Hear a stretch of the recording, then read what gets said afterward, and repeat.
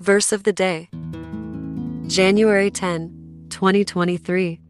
Those things which ye have both learned, and received, and heard, and seen in me, do, and the God of peace shall be with you. Philippians chapter 4 verse 9. Inspiration.